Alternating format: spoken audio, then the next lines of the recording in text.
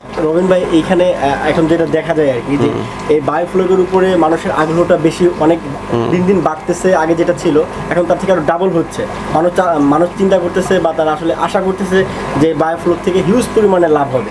যেমন অনেক সময় ইউটিউবে দেখা যায় যে আপনার 10,000 টাকা মাছ পালন করে 2 মাসে 1 লাখ টাকা লাভ, এই ধরনের থাম্বনেল বা জিনিসপত্র দেখা যায়। তা আপনি আসলে একটু আমাদের সঠিক পরামর্শ দিবেন যে আসলেই কি বায়োফ্লক পালন করে বা বায়োফ্লকের মাধ্যমে মাছ চাষ করে এখান থেকে অনেক টাকা আয় করা সম্ভব কিনা? না, বিষয়টা এরকম না। বিষয়টা হলো আপনি একটা 10,000 লিটার ট্যাঙ্কের জন্য আমি একটা মার্জিন দেখছি, যেটা হলো আপনি 25 থেকে 30,000 টাকা একটা 10,000 লিটার ট্যাঙ্কের জন্য উৎপাদন, মানে আপনি লাভ পাবেন সব খরচ টরচ সব কিছু বাদ দিয়ে। কিন্তু বাংলাদেশে যেইভাবে আসলে আমি আসলে পাবলিক ফাংশন নিয়ে কোনো কথা বলতে চাই না, কারণ পাবলিক আসলে কি মনে করে আমি জানি না। এত হুড়াহুড়ি পারাপারের কোনো দরকার নাই, এত তাড়াহুড়ার কোনো দরকার নাই। আপনি বায়োফ্লক যখন বাংলাদেশে সাকসেস হবে এবং সরকার যখন আমাদের দিকে তাকাবে, যারা উদ্যোক্তা তাদের দিকে তাকাবে, তখন আপনি বুঝতে পারবেন যে বাংলাদেশে বায়োফ্লকটা সাকসেস। হ্যাঁ, তখন একটু সময় নেন না। আপনি 6 মাস বেকার আছেন আর 4টা মাস বেকার থাকেন, দেখেন আসলে বায়োফ্লকের সাকসেস ওটা কতটুকু আসে, তারপরে আপনি উদ্যোগটা নেন না। সমস্যাটা কি? এত তাড়াহুড়োর তো বিষয় না। বায়োফ্লক তো কেউ নিয়ে যেতেছে না, সময় আছে, করতে পারবেন। মুনাফা যেটা আপনার কাছে আছে, যেটা মুনাফা আছে সেটা রাখেন না, সেটা মজুত করে রাখেন। একটা সময় এটাকে ইনভেস্ট করেন, যখন দেখবেন যে না আসলে আরেকজন করতেছে, চোখে যেটা দেখবেন সেটাকে বিশ্বাস করবেন। কেউ কোনো ট্যাঙ্কি বানাইতেছে, হ্যাঁ, কেউ একটা ট্যাঙ্কি বানাইতেছে, 2টা ট্যাঙ্কি বানাইতেছে, মাছ রাখছে, মাছ রাখাই সে মাছও নাই, সে ট্রেনিংয়ের ব্যবস্থা করছে, ট্রেনিং করাইতেছে, এরকম আমি দেখতেছি। আসলে বিষয়টা এরকম না। বিষয়টা হলো একজনের সাকসেসতা। আমি একজনকে ফোন করছিলাম, হ্যাঁ, তো উনি আমাকে বলছিল, আমি ওনাকে প্রশ্ন করছিলাম, ভাই আপনার পন্ডে এখন কি মাছ আছে? তবে আমি এখনো মাছ ছাড়ি না, আমি ছাড়বো। তা আপনি যে ট্রেনিং করাইতেছেন এটা কিভাবে করাইতেছেন? আমি এটা নিয়ে 3 মাস রিচার্জ করছি। তা আপনি কি এটা ইসরায়েল থেকে রিচার্জ করছেন না ইন্দোনেশিয়া থেকে?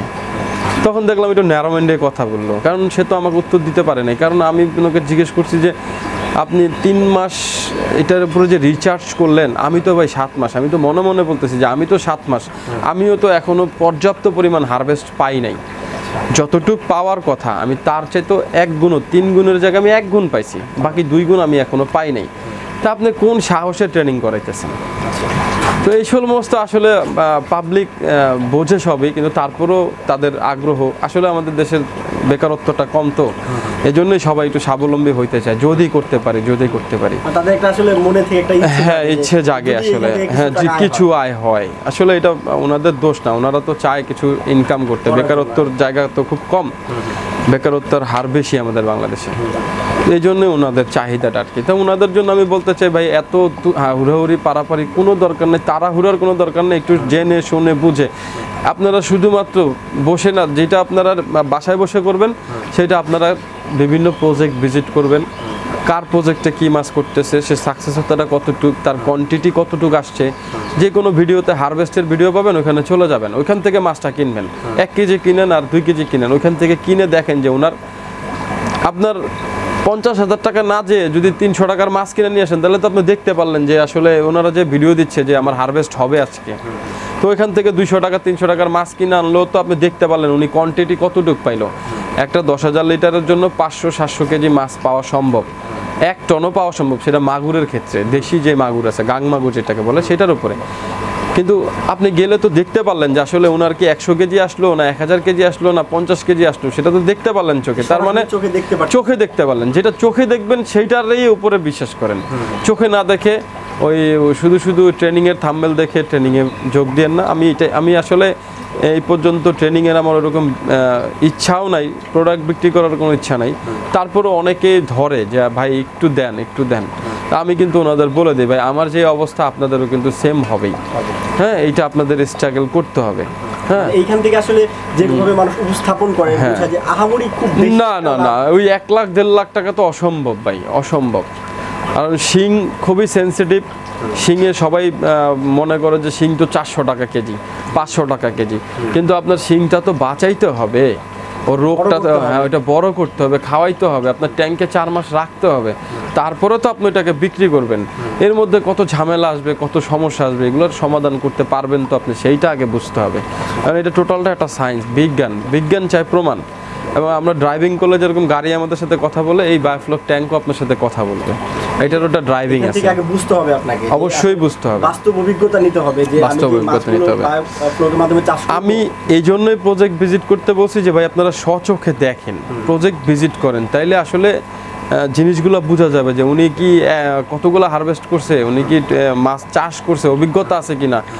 3 মাস 4 মাসের অভিজ্ঞতা না ভাই। আমি 7 মাস যাবত 2-3টা প্যারামিটার, আমি শিং মাছের প্যারামিটার দেখছি, কই মাছের প্যারামিটার দেখছি, এখন তেলাপিয়ার প্যারামিটার, এখন পাঙ্গাসের প্যারামিটার, কার্পুর প্যারামিটার চলছে। হ্যাঁ, তো আসলে মাছের সবগুলো মাছের আইডিয়া নিতে হবে যে কোন মাছটা কতদিনে গ্রোথ হয়, তখন আপনি সাকসেসফুলভাবে আপনি নির্বাচন করবেন যে আপনি কোন মাছটা করবেন। যেমন আমি এই বেস উঠে গেলে আমি হয়তো বা কার্পু মাছটা একটা ট্যাঙ্কিতে করবো, আর 2টাতে মাগুর করবো, যেটা গাং মাগুর, দেশি মাগুর, এটা করব আমি। মানে এটাতে কি আসলে রোগ হওয়ার সম্ভাবনা কম? না, রোগ আসলে মানুষের আমাদের নিজেদের যখন রোগ হয় তখন কিন্তু আমরাও সেটাকে ডাক্তারের মাধ্যমে সংশোধন করি।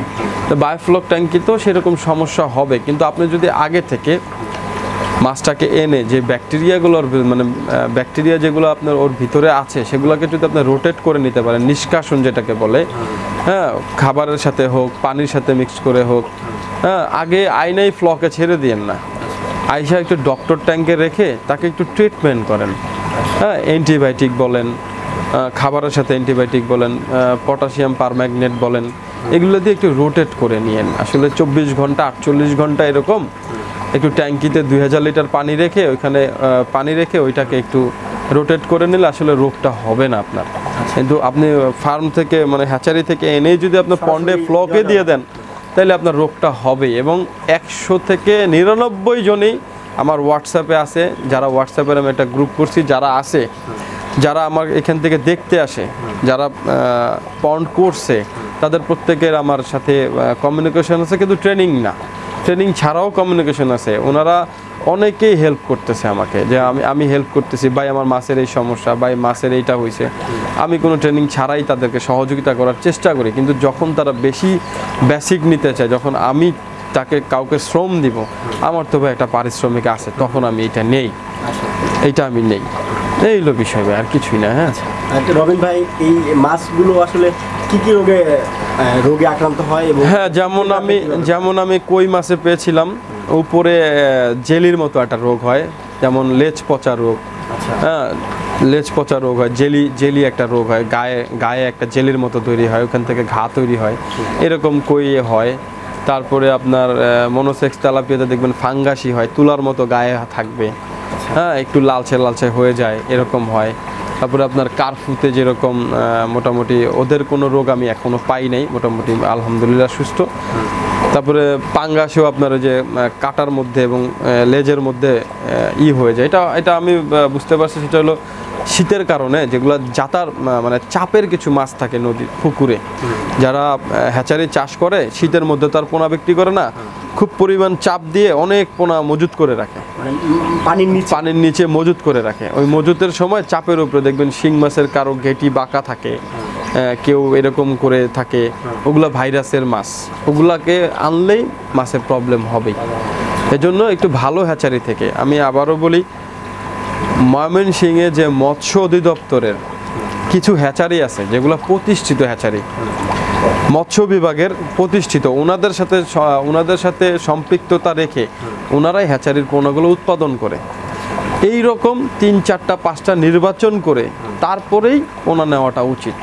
অনেক হ্যাচারি আছে, এগুলো না দেখে মৎস্য বিভাগের অধিদপ্তরের যে সরকারিভাবে যেগুলো হচ্ছে, ওই সমস্ত হ্যাচারি থেকে পোনা আনলে সংগ্রহ করা উচিত, এবং খুব বেশি ওইটাতে ব্যাকটেরিয়া থাকে না। তারপরও যদি ভাই আপনার এইখানে যদি কোনো মাছ রোগ আক্রান্ত হয়, সেগুলো আসলে ট্রিটমেন্টটা কীভাবে করি? সেটা হলো মাছটাকে এনে আমার পন্ডের ভিতরে 2000 লিটার পানি দিয়ে মাছটাকে এটার মধ্যে ছেড়ে দেওয়ার পর পটাশিয়াম পারম্যাগনেট দিয়ে দেই, পরিমাণ আছে 5 ml এর মতো পরিমাণ আছে, পরিমাণে আমি দিয়ে দেই, এবং রেনামাইসিন র্যানামাইসিন অ্যান্টিবায়োটিক যেটা আছে ওইটা আমি পানিতে মিক্সড করে দিই। এটা আপনার 24 ঘন্টার জন্য স্টে করতে পারবো আমি, তারপরে আর পারবো না, এরপরে চেঞ্জ করে দিতে হবে। ওই 24 ঘন্টা কোনো খাবার দেই না আমি, আমার কথা বলতেছি, কারা করবে আমি জানি না, আমি যেভাবে করি আমি সেটাই বলতেছি। আমি 24 ঘন্টা কোনো খাবার দিই না। এরপরে 24 ঘন্টা চলে গেলে আবার ট্যাঙ্কিতে পানি ছেড়ে আউটলেটটা ছেড়ে দেই, পানি একদিকে পড়তে থাকে, পানি একদিকে কমতে থাকে। আর সুতিতে আনা বা কিছু দিয়ে আমি পুরাটাকে আবার পটাশ পারম্যাগনেট দিয়ে পুরোটা আবার ধুয়ে নিই। ধুয়ে নিয়ে যখন পানি পরিষ্কার হয়ে যায় তখন আবার 2000 লিটার পানি রাখি এর মধ্যে। রাখার পরে তখন আমি যাব 24 ঘন্টা পরে ওকে খাবারে যাব। খাবারের সাথে কিছু অ্যান্টিবায়োটিক মিশিয়ে দিতে হয়। যেমন আমি আপনাকে বলি, মাছটা যখন হ্যাচারি থেকে আসে, ও তো পুকুরে ছিল, পন্ডে ছিল, পন্ডের থেকে ওকে অক্সিজেনের মাধ্যমে পলিথিনে দিছে। তো পলিথিন আবার আসছে আমাদের এখানে প্রায় 6 ঘন্টা 7 ঘন্টা 8 ঘন্টা স্টে করে। ওর শরীরে তো ব্যাকটেরিয়া আছেই, ও ভিতরেও কিন্তু ব্যাকটেরিয়া আছে শরীরের ভিতরে। যেমন আমাদের জন্ডিস হয়, পানির স্বল্পতা হয়, ডায়রিয়া হয়, আমাদের কিন্তু পানির স্বল্পতা হয়। তো মাছেরও কিন্তু জন্ডিস হয়, ডায়রিয়া হয়। হ্যাঁ, তো ওইটা আমরা বুঝবো কিভাবে? তার তো বোঝার তো ডাক্তার তো আসলে অভিজ্ঞতা ওইরকম আমাদের নাই।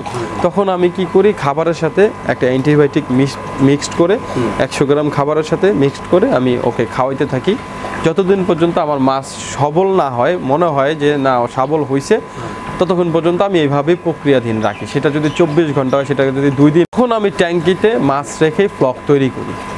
যেমন পুরো ট্যাঙ্কি আবার পরিষ্কার করে সুন্দর করে পটাশিয়াম পারম্যাগনেট দিয়ে সুন্দর করে ধুয়ে মুছে ওই পানি ছেড়ে দেই। ছেড়ে দেওয়ার পর পুরোটা ভরে লবণ টবণ যে পরিমাণ আছে, পার 10,000 লিটার ট্যাঙ্কিতে আপনার 1000 লিটার ট্যাঙ্কের জন্য আপনার 1 কেজি লবণ, 10,000 লিটার হলে 10 কেজি লবণ। কিন্তু আপনি চার্জ করবেন অল্প করে, হয়তো বা 2 কেজি দিলেন, টিডিএস কত আছে উঠলো, আবার 1 কেজি লাগলো, 1 কেজি দিলেন। এরপরে আবার আপনি ওই পিএইচটা যদি লাগে, পিএইচটা যদি আপনার মনে করেন 3, 4, 5 থাকে, তখন আপনি ওই যে চুন যেটা বলে পাথর চুন, ওই চুনটা দিয়ে দিলেন পরিমাণ মতো। হ্যাঁ, এই তো আর কিছু না। এইভাবে লালন পালন করলে বা অসুস্থ হলে এই ট্রিটমেন্ট আপনি করেন আর কি? জি, এটা আমি করি। হ্যাঁ, কে কিভাবে করলো আসলে এটা আমি ফলো করি না, আমি এইটা করি, আমার এইটাতেই মোটামুটি আমি ভালো আছি এখন। মানে কোনো মাছ আক্রান্ত হলে সেখান থেকে আপনি সুফল পান বা মাছ হ্যাঁ সুস্থ হয়ে যায় ইনশাআল্লাহ। রবিন ভাই, নতুন যদি কোনো উদ্যোক্তা ভাই আপনার এই বায়োফ্লক মাছ চাষ করতে চায়, তাদের উদ্দেশ্যে আপনার কি পরামর্শ থাকে? হ্যাঁ, তাদের উদ্দেশ্যে আমার পরামর্শ আছে যে আপনি প্রথমেই 3টা 4টা 5টা ট্যাঙ্ক না করে একটা 10,000 লিটার ট্যাঙ্ক করেন, কিংবা ছোট করে একটা করেন, মিনিমাম 1000 লিটার। হ্যাঁ, তারপরে উপরে করতে গেলে 10,000 লিটার। 10,000 লিটার করাই ভালো, এটার সিএন রেশিও এবং প্যারামিটার পাওয়া যায়। 1000 লিটার আসলে ওইভাবে বোঝা যায় না। হ্যাঁ, তো ওনারা আমার কাছ থেকে সহযোগিতা নিতে পারে, আর আমি মোটামুটি ট্রেনিংয়ের জন্য আমার কাছে আসতে পারে, কোনো সমস্যা নেই। তারপরেও যদি কেউ বায়োফ্লকের বিষয়ে জানতে চায়, তবে এই চ্যানেলে আমি আমার প্রত্যেকটা পার্ট স্টেপ বাই স্টেপ দিতে থাকবো। হ্যাঁ, আপনারা এই চ্যানেলের সাথে থাকলে আপনারা মোটামুটি আমি যেভাবে চাষ করি আপনারা ওইভাবে পেয়ে যাবেন ইনশাল্লাহ। রবিন ভাই, ভালো থাকবেন। আপনি আমাদের অনেক মূল্যবান সময় দিলেন, যে আসলে এত ব্যস্ততা থাকার পরেও আমাদের সময় দিলেন, এবং আপনার যে বায়োফ্লক চাষ আপনি করতেছেন এটা আপনার অনেক বড় হোক, এবং নতুন যে উদ্যোক্তা ভাই আমাদের এই ভিডিও দেখে থাকে তাদের মাধ্যমে, আপনার মাধ্যমে তাদেরও উপকার হয়। ভালো থাকবেন। আসসালামু আলাইকুম।